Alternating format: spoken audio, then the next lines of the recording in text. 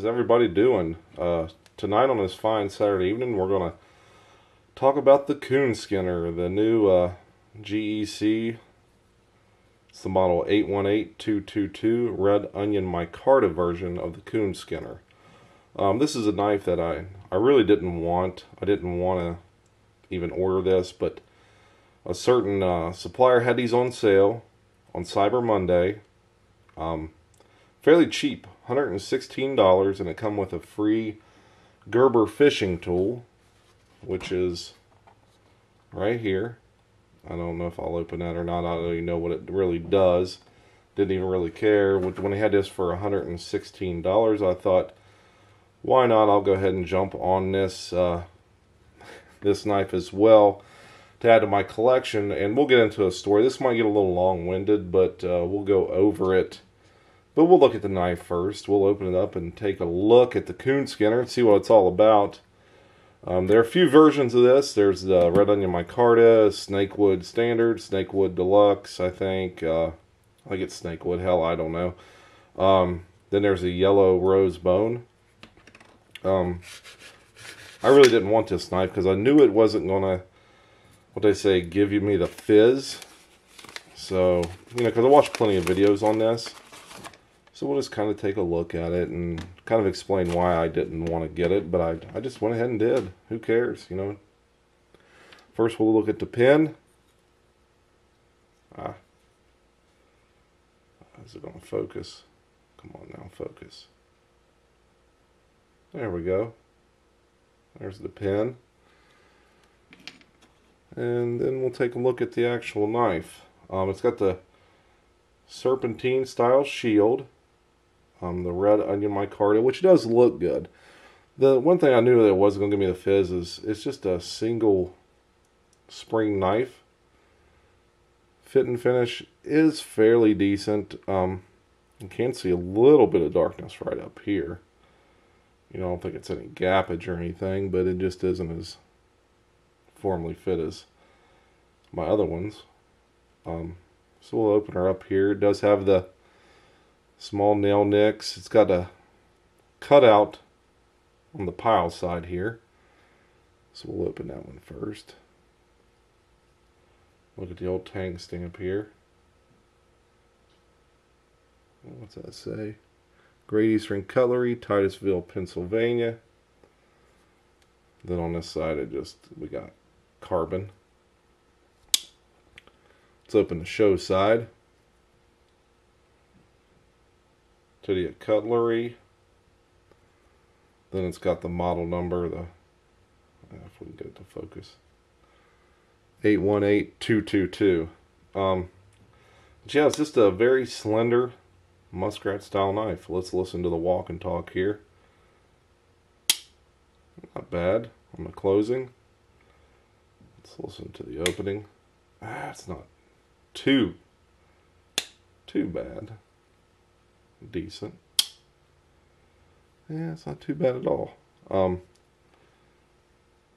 like I said, I really didn't want this knife. I knew I probably wasn't going to like it because I have other muskrats that are fairly decent made, and I knew it was going to be hard to compete with the other ones that I have like out here that we'll talk about here in a second. But we'll do some measurements on this. If we look, we'll put her on the 7. Goes to the 11, so it's 4 inches long. We'll just measure one blade because the blades should be identical. Put the cutting link here on the 8, and it goes to 10 3/4, so 2 3/4 inches long on the actual blades. Yeah, it's just kind of basic muskrat style knife. But we'll go into, I was on, I think I may have got an email or something, or no, I'm on a GEC Facebook page, and someone always puts, when these come up for sale, they link the actual website. So I seen it that he had this version up. I automatically clicked on the website. It took me to the distributor. $116 with that free fishing tool that I showed you a second ago. This one here. So of course it's a distributor that does charge tax. Shipping was free, but I think all in all it was $127 for the item on Monday. Paid for it, I believe, probably by I don't know what time it was, fairly early in the day, so it's paid for. You know, I'm used to ordering things from DLT. All right, DLT, you order it on Monday, I get it on Wednesday. Pay no extra charge for shipping. So I order the knife. It's Monday, Cyber Monday. Tuesday goes by, it hasn't been processed. Wednesday goes by, it hasn't been processed. Thursday goes by, I see that the order still hasn't been processed. I checked my bank account. The money did come out of my account on like Tuesday morning probably. So I just shoot an email on, I think, Thursday morning. And it says, you know, emails will be answered within 24 hours. I wait till Friday morning, nothing. Didn't get a response. So Friday afternoon I called. And of course, you know, your phone number is linked to your account. So, hello, Mr. So-and-so. Are you calling about your order? Blah, blah, blah. And I'm like, yeah, I see it hasn't even been processed yet. And it's Friday and I ordered it on Monday.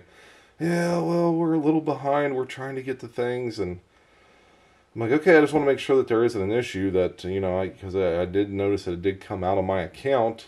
So she's like, oh no, we're getting to it. It's just taking us a little extra time. So I noticed that Friday evening the order gets processed. I think the following Monday it says it was finally making it to shipping. So I think I received the knife on Wednesday, which is 9 days after ordering the knife I received it. So yeah, I don't know. And this is a distributor that puts out plenty of YouTube videos. So I'm thinking, you know, in that time right there, I think they probably put out 6 videos in that 9-day period. And I'm like, you know, if you quit making videos, get someone to get my order processed and shipped, it'd be great, you know. It isn't that I really just wanted the knife. I just wanted it for my collection. But, you know, when you buy something and pay for it, you just hate to wait on it. You know, I'm just like that. I just want it shipped to me as soon as possible. Because I'm used to dealing with, like I said, DLT trading. You order it on Monday, you have it in your hand on Wednesday. That's just how they operate up there. They take pride in their shipping. So, you know, I don't know if the company I bought this from didn't have the knives in hand. Maybe they were still waiting to get them. I just do not know what the holdup was. I didn't even ask. I'm just like, you know, I'm just going to chalk it up to it's taking a little longer. I trust that they'll get it to me. If not, I'll get my money back. So, like I said, it wasn't even really a knife that I just really wanted. Like this, when I pick this up, it just doesn't give me the fizz like some other knives that I have here. You know, we'll just compare it. Like this right here is my favorite traditional muskrat style knife. This is a Stag. It's a Bear & Son, and he would expect this from Bear & Son, but this was a Smoky Mountain Knife Work exclusive, I guess, in 2010. So there's a video of this knife on my page as well a little earlier. This knife right here, you know, you just look at the difference.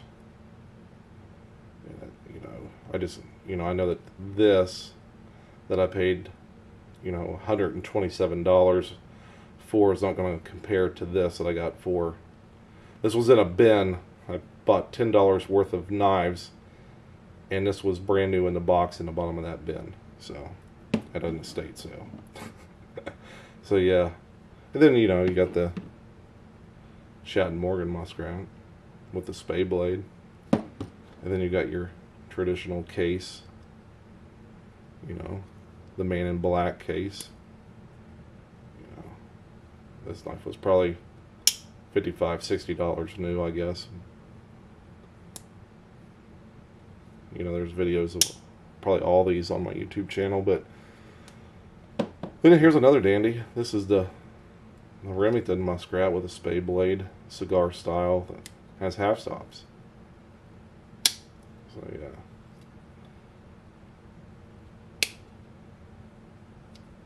Like I said, you know, it's not a bad knife, but it's not my first muskrat choice. But I've got it. It's in my collection now, so don't have to worry about trying to get it later. What I want to do is also weigh this knife and compare it to the others. We'll just see how it stacks up kind of weight-wise. So let's put it on. Let's go ounces. Let's see how many ounces she is. So we got 2.2 ounces. Very slender, very sleek. You know, 2.2 ounces. We'll do, we'll go with the case. 2.3. Then we'll go with the fat. Actually, no, I got another muskrat right here. Here's a queen, just muskrat. So we know that that was 2.2 ounces. Double spring queen. 2.2 ounce, so exactly the same as the queen. It has the double spring, but probably Durlin. That's a Durlin style handle. So yeah, like I said, that knife isn't the greatest made, but it's a queen in the box. Okay, the Stag 2.65. So that's next. Then we got the final two, and I can tell you this is the Shad Morgan's probably going to come in last. It's probably going to be the heaviest. 3.15 with a Durlin handled cigar style Remington. And then this sucker is going to be heavy. 3.85 for the Shatton Morgan Amber Winter Bottom Bone Cigar Muskrat. I'll put that back here. So yeah, it is tied for the lightest out of the ones I just had within reach here. You know, I have other muskrats too, but you know, these are all within my reach. So I'm kind of on their boxes up here to display. But yeah, so that's just my story of having high expectations. That's, you know, again, I'm used to ordering from DLT. They take pride in their shipping. They get it to you within 2 days. That's without paying a dime extra. You know, it's U.S. Postal Service bringing you the knife. And it might be where I'm located logistically. I am directly south of them. I'm not sure how many miles. Probably 8 hours by vehicle. But I have that knife in my hands 2 days later. So that's just my story, my kind of little rant, and it's kind of me just kind of showing you the knife again. It's, you know, it's a GEC, a titty out, however you want to pronounce it, cutlery, but just a red onion micarta, which is pretty. You know, it does.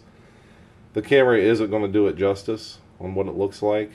It is good. It's just not bone, but you know, for the price point that I got it, you know, you can't beat it. So yeah, this one will go back into the tube and live its life and get handed down to the next generation. But that's all I've got for this Saturday evening. This video will probably come out probably Tuesday or Wednesday next week, and you guys will see it then. Like, subscribe, leave a comment, share. So yeah, get the word out there. And again, anyone who I have a few more stickers left, some of the ovals, some of the squares. If anyone wants to hit me up for some of those, I've probably got 5 or 6 more left that I can get out there, and I have been sending people some of them already. So yeah, just let me know if you want it. Like, subscribe, leave a comment, share.